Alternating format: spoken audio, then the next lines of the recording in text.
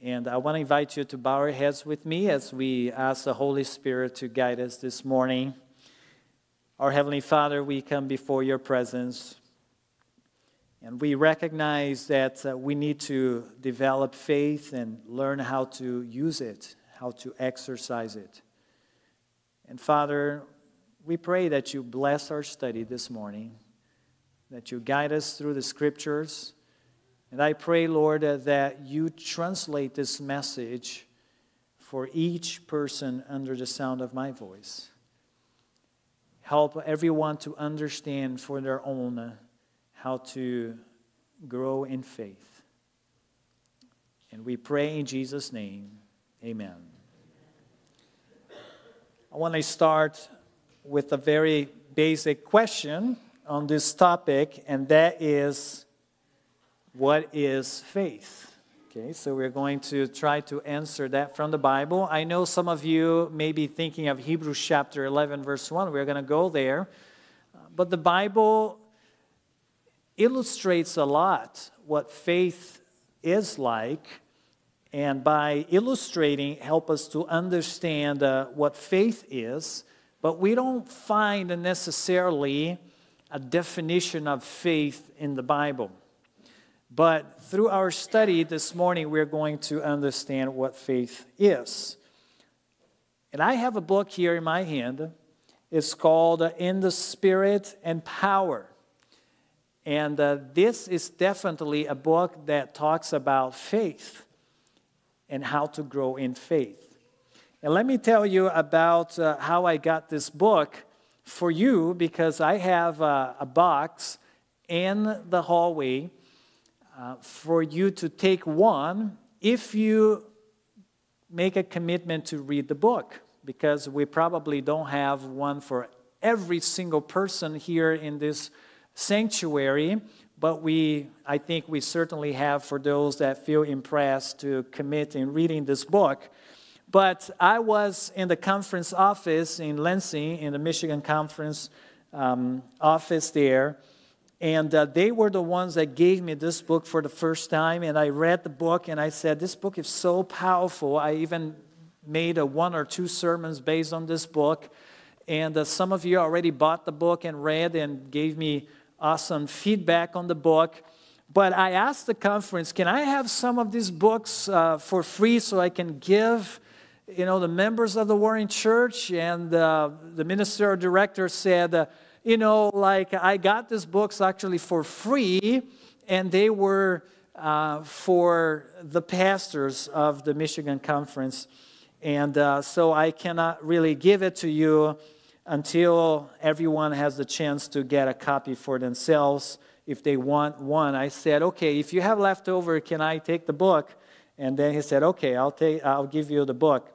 So after a few months, I came back to him. I said, do you still have some leftovers of those books? And so he thought I had forgotten, but I didn't. And he said, yes, I do. I said, you told me you're going to give me some if you had leftovers. Yes, but that was a donation we don't sell yet. You told me that too, so that means you're going to give me for free. So okay, so can I give you 30? I think it's 30. I said, okay, so I didn't want to press too hard, so okay, I'll take 30. And I have those books for you, but please don't take it just for taking, okay? So they are available for you. I fought for this book so you can have it. But I want to make sure you make use of the book. And another way of making good use of the book is once you finish reading, why not give it to someone for free? Because you receive it for free, right? For free you give it. So do that when you finish reading. You can give as a gift to a person. It's a very, very powerful book which talks about the answers to prayer. It's written by Pastor Pavel Goya, so he has some amazing testimonies. So this is part of the sermon, to make sure you acquire additional material on the topic of faith. You will definitely grow in faith as you read this book. Okay, but let's try to answer this question, and I want to start in Matthew chapter 8. If you would please turn your Bibles there with me. So we are going to the Gospel of Matthew, the first book of the New Testament.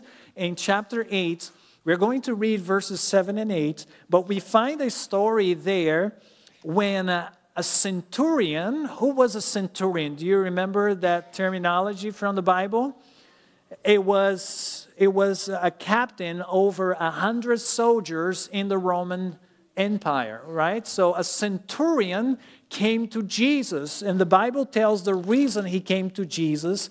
That was, he had one of his servants sick, and he had heard about Jesus. He believed in Jesus. He understood that Jesus had authority. Jesus had a what, everyone?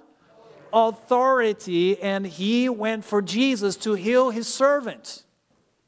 And then the story goes on to say that Jesus said, okay, I'll come to heal your servant, right? And that was the plan of Jesus, to come to the house of this man or where this servant was laying sick. But the message was, please don't come to my roof. Don't come to heal my servant in person. So he didn't want to take the time of Jesus. He knew that Jesus was a busy man. And he said, listen, I am a man of authority. And when I say something, my servants, they follow my word.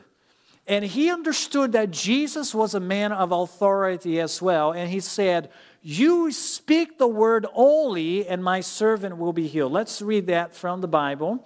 Let's begin in verse 7. The Bible says here, and Jesus said to him, I will come and heal him. The centurion answered and said, Lord, I am not worthy that you should come under my roof. Notice the words now, but what's the next word there? Only speak a word, and my servant will be what, everyone? Healed. So that's pretty amazing, because Jesus actually commands, if you read the next verses, we are not going to read it here this morning, but you can read from your Bible.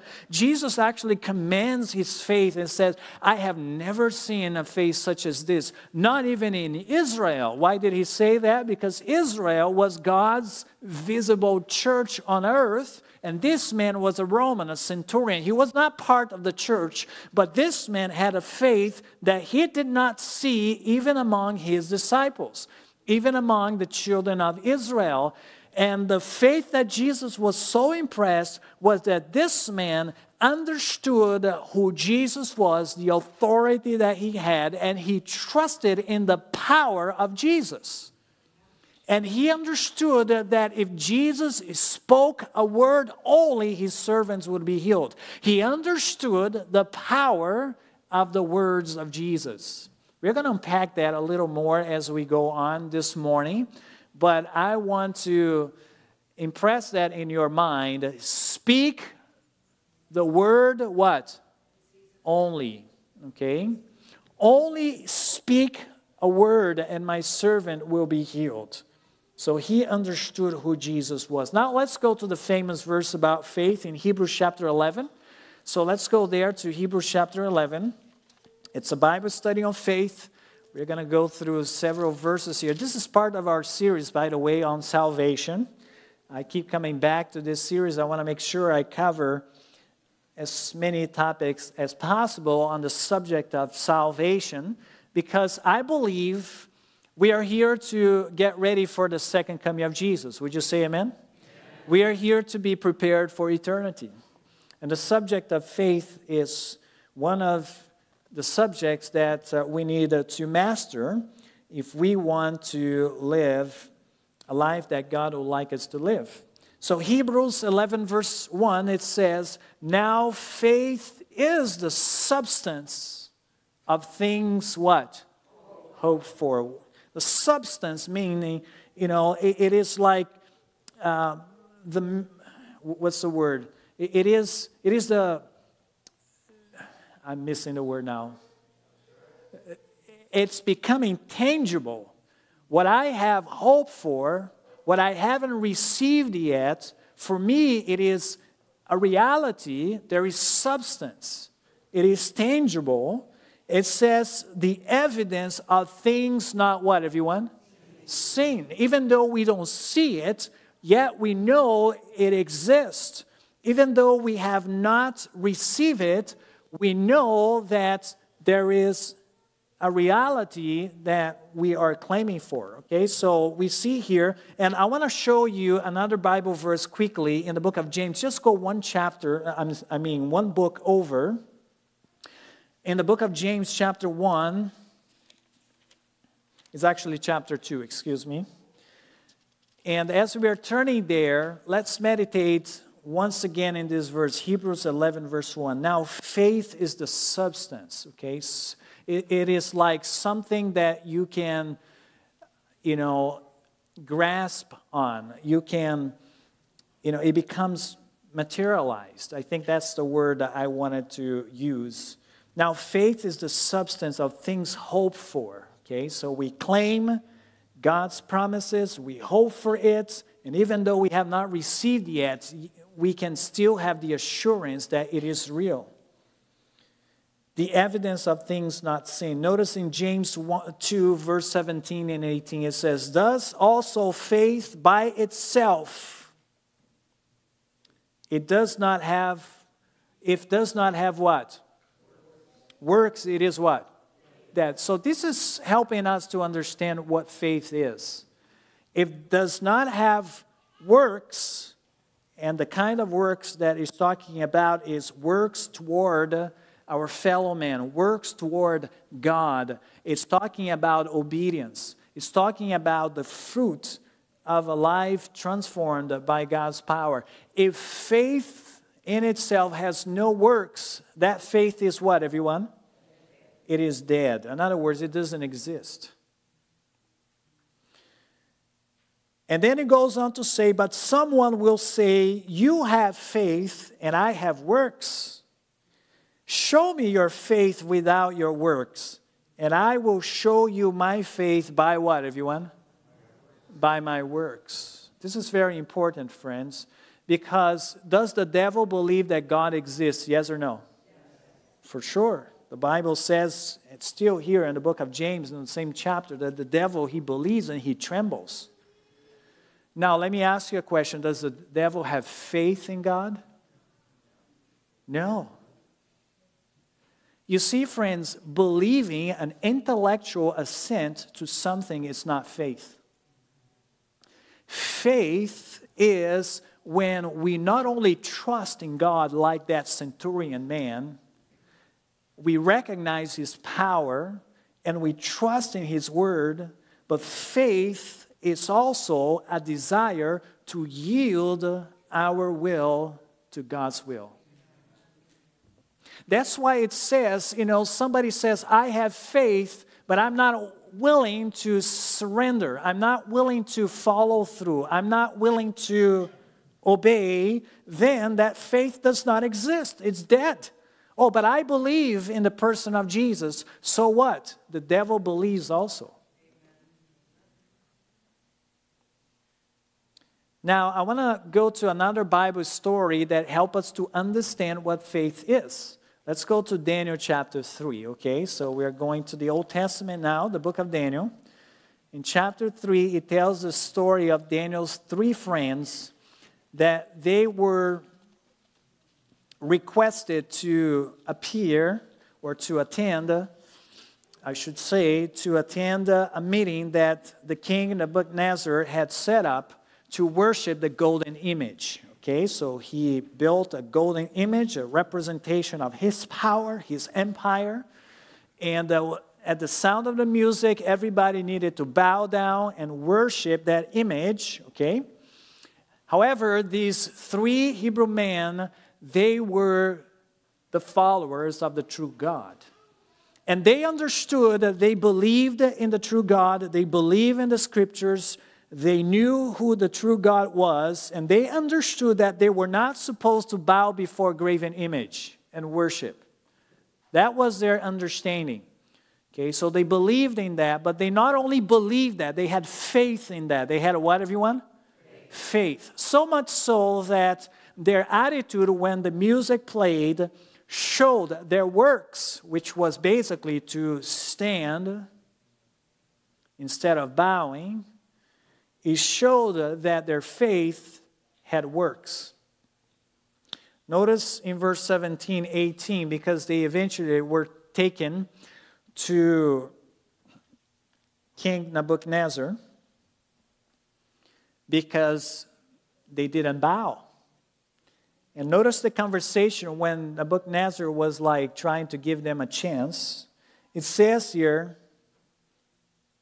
if that is the case, because they were not willing to take that chance, it says if you don't bow, you're going to go to the fiery furnace.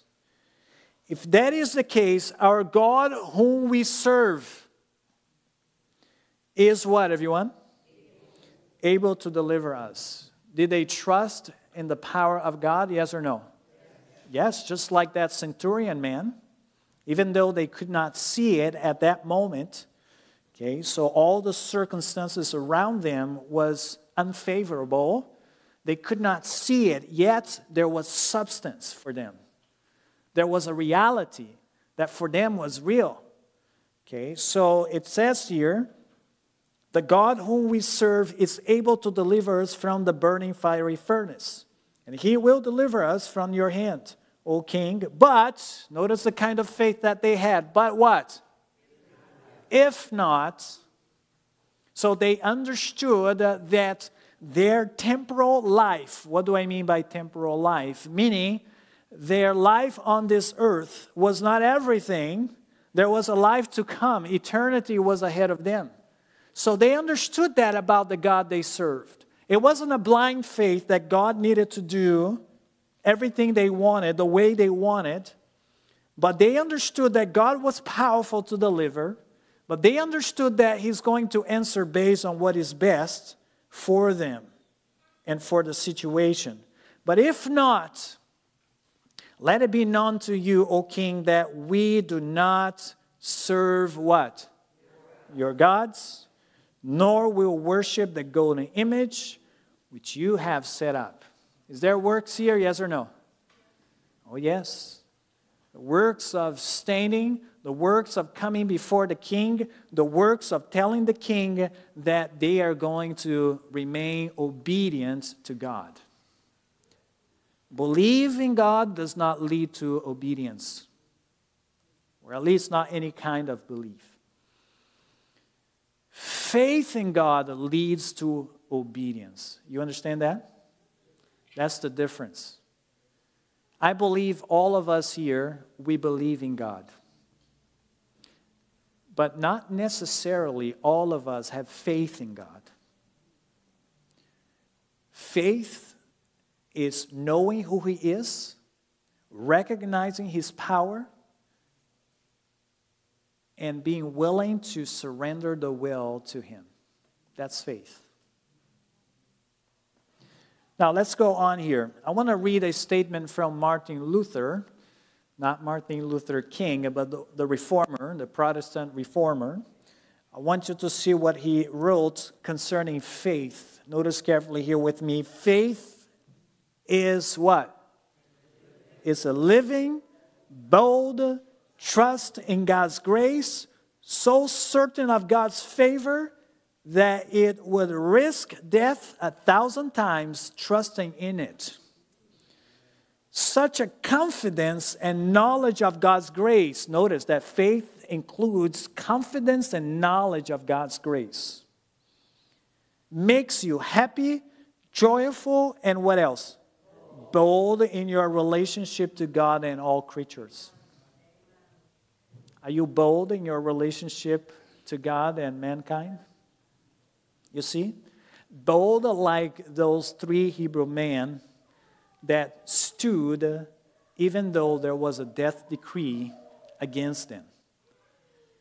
Bold like Martin Luther that had to stand in a trial knowing that most likely the outcome was condemnation and death. He was willing to stand for his faith. Now, here's the question for us. Where does faith come from? Let's go back to the Bible and read from the Bible in Romans chapter 10, verse 7. Let's go there. 17, excuse me. Romans chapter 10 and verse 17. And let's understand where faith come from. Okay? And I want us to see beneath the surface of what the verse is telling us, although the whole verse is rich in information about faith. It says in verse 17, so then faith, what's the next word? Comes. So that's the answer for our question. Where does faith come from? Faith comes by hearing. Hearing what? And hearing by the what? The Word of God. The surface says we hear God's Word and we think of the Bible primarily, okay? And that's where faith comes from, right? Nevertheless, we need to go one step further. And that is, why does the Word originate faith within us? The simple answer is, God is known through His Word. Faith comes from knowing who God is. You understand that? You know, the Bible says, out of the abundance of the heart, the mouth speaks. You understand that? My mouth will reflect or speak about who I am, will reveal who I am. The Word of God, okay, is a revelation of who He is. And that's why when we learn who God is, we develop faith. You see the experience of the 3 Hebrew men? He said, the God whom we serve. Did they know God? Yes or no? For sure. You see Martin Luther? Faith is confidence and also a knowledge of God's grace, of who He is. Getting to know who God is in His Word, I don't want us to also live the surface. Let's study God's Word. But for what purpose? For knowledge? Only intellectual understanding of the Scriptures? Or for an experience with the Creator? It is to know who He is as a personal God. We study the Bible not only to give the right answers, we study the Bible to know who He is. Notice, in the book Testimonies for the Church, volume 1, page 620, says, feeling is not what, everyone?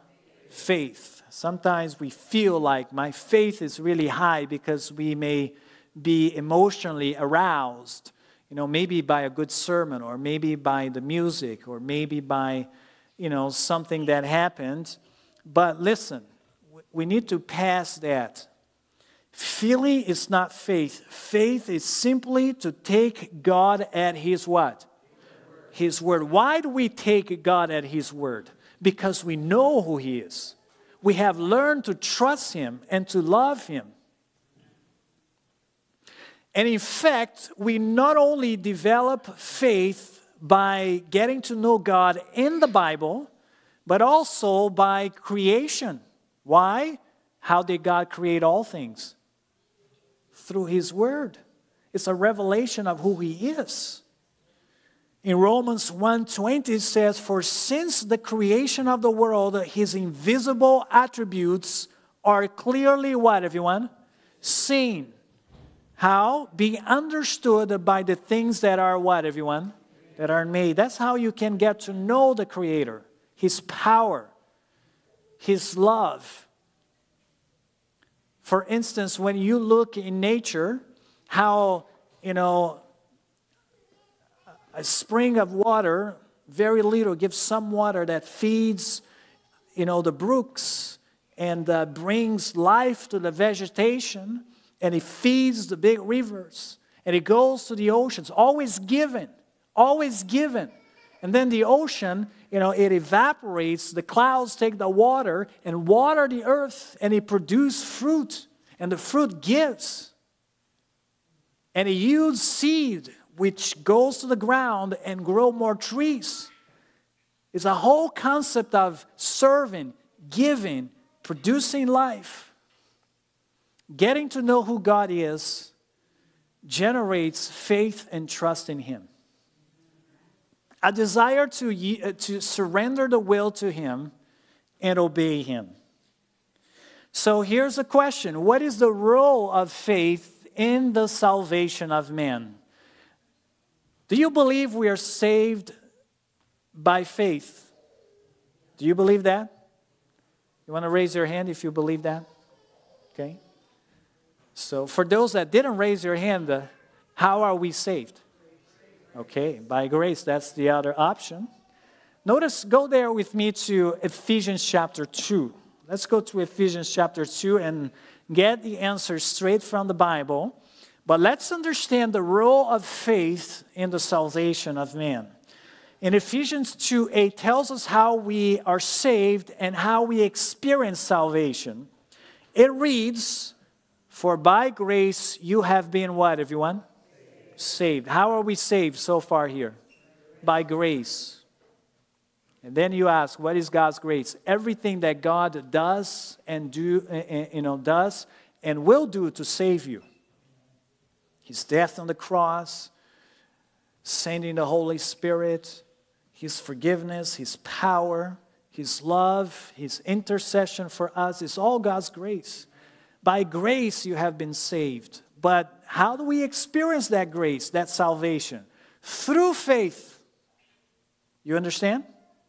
Faith is not salvation. Faith is the means for you to reach God's grace. It's like the hand. Think about that. You know, we say that grace is God's unmerited gift of salvation for mankind. I need a volunteer. Usually, Paul likes to volunteer. Is that okay? Would you volunteer? Can you hold this Bible for me? Sure. Yes. Okay. So let's say that Paul wants to give me a gift. Okay. This is a good gift. It is. You should be proud that I'm Yes. And by the way, it was Robert that gave me that Bible. I really like it. Okay. So treat it really well. And he wants me to give me a gift, and I have not done anything to deserve it. I never did anything for him, let's say. And then he says, I have a gift for you. And offer to me. I have a gift for you. This is a book that I think you should really read. Thank you. And pay attention and listen to the words. Okay, so hand it to me. Hand it to you? Just hand it, yes. Okay. So the gift is here, but what is the problem? I'm not taking it. Let's do it here so more people can see and people in the camera at home too. So give it to me. See? So what do I have to do in order to accept the gift? You have to take it. I have to take it. So this is God's grace, the gift of salvation, but this is faith, the hand that takes hold and receives the gift. Now that is a precious gift. I want you to know. So thank you. Enjoy it. Thank you. I will. I'm already enjoying. Make no mistake. So let's go back here. Again, the verse says, by grace you have been what, everyone? Saved. And then it says, through faith. That's the hand that takes hold of God's promises, of God's gifts. And that's not of yourself. It is a gift of God. Now, I want to read a statement from the book Patriarchs and Prophets on page 431 that talks about what we are discussing here. While the sinner cannot save himself, is that a true statement, yes or no? Oh, yes. While the sinner cannot save himself, he still has something to do to secure salvation. It's kind of almost a contradiction. He cannot save himself, but he needs to do something to save himself. So what would that be? Notice, faith is the gift of God, but the power to what? Exercise it or use it is ours. Faith is what, everyone? The hand. Faith is what? The hand by which the soul takes hold upon the divine offers of grace and mercy. So we're not saved by faith. Faith is the means to secure God's grace and salvation. But we need to exercise. We're going to talk about this morning, if time allows. I already see that we are moving fast here. But that's why in Hebrews 4:16, the Apostle Paul says, let us therefore, what's the next two words? Come boldly. That's the need for us to use faith. Okay, come boldly to the throne of grace that we may obtain, the hand that grabs, obtain mercy, that's God's grace, and find grace to help in time of need. Now, what's the experience of someone who has faith or trust in the Word of God? Let's see the experience. But before we see that, let's understand something about God's Word. Let's understand something about what, everyone? God's Word. As we already mentioned, God's Word has creative power. In Psalms 33, verse 6 and 9 says, by the word of the Lord the heavens were made, and all the host of them by the breath of his mouth. For he spoke, and what happened? And it was done. He commanded and stood fast. Number one, God's Word has creative power. God's Word has what kind of power? Creative power. When we trust in God's Word by faith, yield our will to God's Word, that's what we experience. What's the first word? Create in me a clean heart, O God, and renew a steadfast spirit within me. We experience the creative power of God and become a new creature. As far as the knowledge we have of God, and understanding of who He is and His Word, we become a new creature. Another factor about God's Word is in Hebrews 1:3, who, talking about Jesus, being the brightness of His glory, the glory of the Father, and the express image of His person, and notice what Jesus does with His words. And what's the next word? Upholding all things by the word of His power. So the word of Jesus can not only create but uphold. Do you want to experience the creative power and the upholding power of God to sustain you? As we are going through difficult times, challenges, temptation, we can experience if we make a decision to get to know who God is and surrender the will in obedience to His Word. He will sustain us through His power, through His Word. Now, here's the experience. I will go quickly here for the sake of time, but notice the experience also of someone who has faith in God. Romans 5:1. Therefore, having been justified by faith, meaning forgiven by faith, we have what kind of experience? Peace with God through our Lord Jesus Christ. By faith, I believe that Jesus died for my sins, and I take hold of that grace and claim it for myself. And I experience forgiveness, acceptance, peace. So what is the evidence of genuine faith? Let's continue to talk about this. The experience or the evidence. How does it look like, the life of someone who exercises faith? Notice carefully with me, Romans 3:31. Do we then make void the law through faith? What's the answer for that question?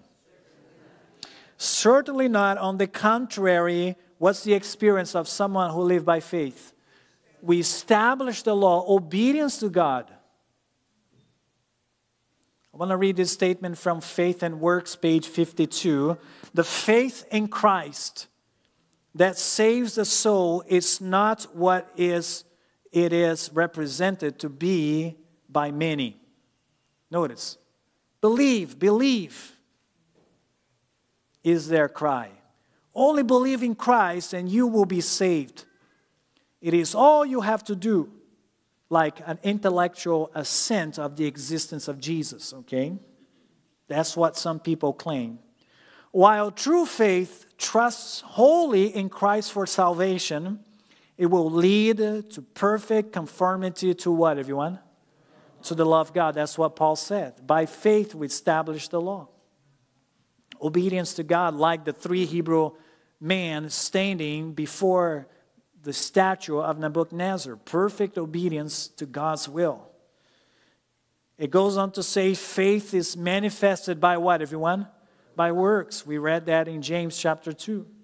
And the Apostle John declares, he that saith, I know him, and keepeth not his commandment is a what, everyone? It's a liar, and the truth is not in him. 1 John 2:4. In fact, when we go to the book of Hebrews, I want you to go there with me. Hebrews chapter 11, that's the New Testament scriptures. Let's go to Hebrews chapter 11. There in this chapter, you find the gallery of those men of faith, men and women of faith, and it describes their lives and how they demonstrated that they trusted God, that they had faith in God, and all of them had works to show. Had a clear response to the knowledge of the will of God, yielding obedience to what they knew was right. Let's begin in Hebrews 11, verse 4, talking about Abel. It says, by faith Abel, what did he do? Offer to God a more excellent sacrifice than Cain, right? Through which he obtained witness that he was what kind of man? Righteous. So God requested something of him, and his faith was not only an intellectual assent to that, but yielding his will to conformity to the will of God. Hebrews 11 verse 7, talking about Noah, says, by faith, Noah being divinely warned of things not yet seen, talking about rain and a flood, moved with godly fear. So that's the action. He moved with godly fear, prepared an ark for the saving of his household, by which he condemned the world and became heirs of the righteousness which is according to faith.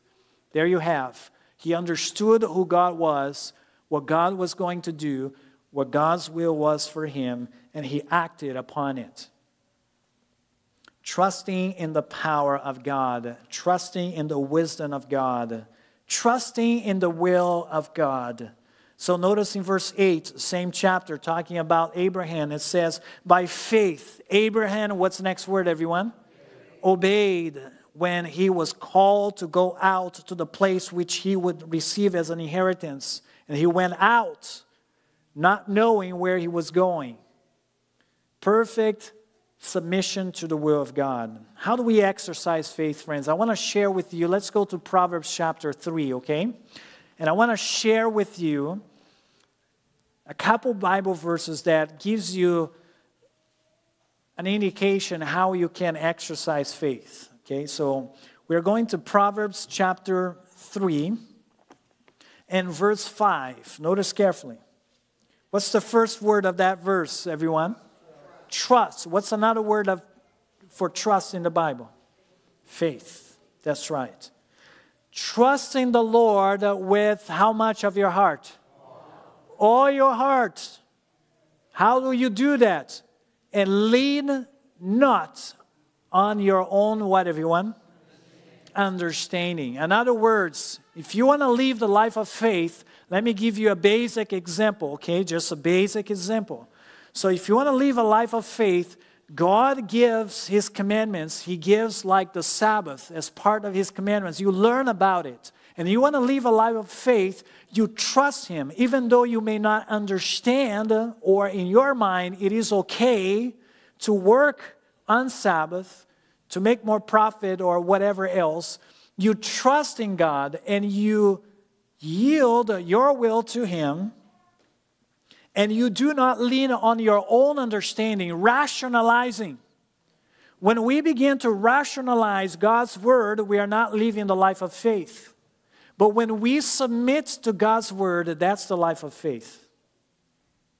Rationalizing God's word is presumption, which is using God's word to excuse sin and disobedience.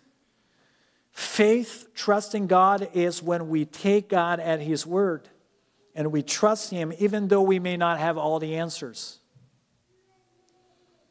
I want to read this statement to you, friends. True faith and true prayer, how strong they are. They are as two arms by which the human suppliant lays hold upon the power of infinite love. Faith is what, everyone? Trusting in God, believing that He loves us and knows that, and knows what is for our best good. Does God know what is best for us? Sometimes we may not understand, and we are led to question, God, where are you? Because our frustrations, our expectations has been frustrated. But God knows what is best. Thus, instead of our own way, it leads us to choose whose ways? His way. So we're not leaning upon our own understanding to do whatever we want, finding excuses not to obey. No, the life of faith will lead us to choose His way in place of our what? Ignorance. It accepts His wisdom. In place of our weakness, His strength. In place of our sinfulness, His what? Righteousness. Friends, I have seen people not trusting that God can forgive their sins. They really think that their sins are so big that God cannot forgive. Yet the Bible says if we confess our sins, He is faithful and just to forgive us of all unrighteousness. Do you believe in God's word, or are you going to lean upon your own understanding? You go with God's word. Let me give you another Bible verse that helps you to understand how to exercise faith. Go to Galatians chapter 2. And now the Apostle Paul is going to talk about it, about how to live a life of faith. Galatians chapter 2, we're going to read verse 20. The Bible says here, Galatians chapter 2, verse 20, I have been, what, everyone? Crucified with Christ. Is that a literal language or a metaphor? It's a metaphor, right? So what does that mean then? Let's continue reading. It is no longer I who what? Live. In other words, Paul is not living his life based on his own inclination. He is choosing to deny himself, to die to self, to allow Christ to live in him. But Christ lives in me. And the life which I now live in the flesh, meaning here in this body, I live by what, everyone? By faith in the Son of God. Therefore, living by faith is when I choose not to live and allow Christ to live in me. So in other words, if I feel tempted to do something that I know God's word says for me not to do, but I feel that inclination of doing it, when I choose to die to that inclination so Christ can live in me, and I surrender my will to Him, that is the life of faith. I say, Lord, help me with this temptation. I may quote Bible promises. Blessed is the man that endures temptation, for when he is tried, he will receive the crown of life that He has given for them that love Him. And I quote it. And I claim the promise, surrender will, and that's the life of faith. Now, don't miss this part, the latter part of this verse. I don't want you to miss. What is the motivation to deny yourself and to die to your own inclination, the sinful inclinations, of course? What's the motivation? Notice, he tells you. Let's read the whole verse again so you can get the whole feel here. It says, I have been crucified with Christ. It is no longer I who live, but Christ lives in me. And the life which I now live in the flesh, I live by faith in the Son of God. What's the motivation? Who loved me and gave Himself for me. Getting to know who He is personally will give you the motivation to deny self and yield your will to His will. And that's the life of faith. Now, another Bible verse, Luke chapter 9:23. This is Jesus speaking. It says, then he said to them all, if anyone desires to come after me, be a follower of Jesus, live the life of faith, let him do what? Deny himself and take up his cross daily and follow me. Do you see? A life of denying the sinful pleasures of the flesh, is to live the life of faith as well. And if the motivation is not the love of God, it's not knowing who He is, not having a personal experience with Him, then it becomes legalism.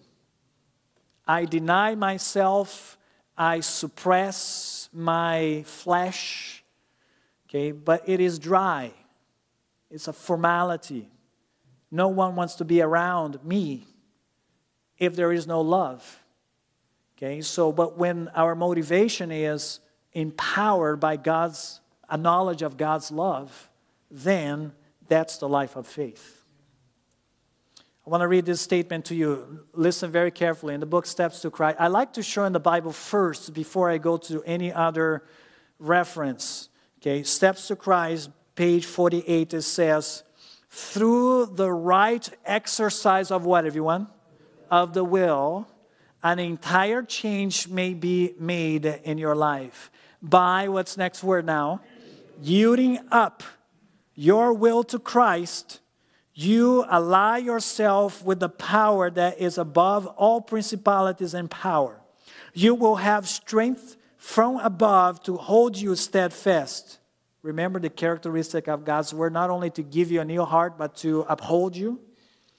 And thus, through what kind of surrender? How often? Constant surrender to God, you will be enabled to live the new life, even the life of what? Of faith. Yes. Believing God is one thing. The devil believes and trembles.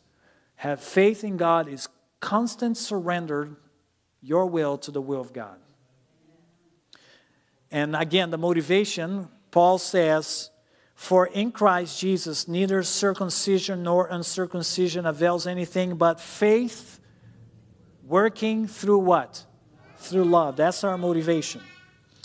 Now, I want to close our message this morning with at least, let me share 2 examples in the Bible of people living and exercising faith. The first one is Peter, as we heard in the story. I'm not going to give you all the details of the story, but I want you to see his experience, because at first he succeeded. At first he what, everyone? He succeeded, but then he sunk. And that is our experience too, because we are learning to trust in who He is and His power. So we go through that same experience as well of trusting, doubting, trusting, feeling fear. So let's read what happened here. Let me pick up the story in verse 29. It says, so he said to Peter when he asked him, command for me to come. So he understood that God needed to command him. And then Jesus says what? Come. And when Peter had come down out of the boat, he did what, everyone? He walked on water to go to Jesus. He trusted in the word of Jesus because he knew who Jesus was. He was reliable. He could trust His word. But then something happens around him. I want you to see this. It goes on to say, but when he, what's the next word? He saw that the winds was boisterous. In other words, he began to look to the situation around him instead of focusing God's word and His character. So he saw that the wind was boisterous. He was what, everyone? He was afraid. And beginning to sink, he cried out, saying, Lord, save me. And immediately Jesus stretched out His hand and caught him and said to him, O you of little faith, why did you, what's the next word? Doubt. You see that experience? We doubt when we look to the circumstances around us instead of focusing in God and His word. I'm going to skip this for now and let me go to the experience of Abraham. Now, Abraham, did he believe in God that he was going to have a child? Yes or no? Yeah, yes and no, because he tried to help God. Said, okay, so he accepted Sarah's proposal for him to have another wife in order to have a child. And that was a clear doubt on God's power and who he was. So God needed to rebuke and work with him because of that. Now, let's read the story now when he actually trusted in God.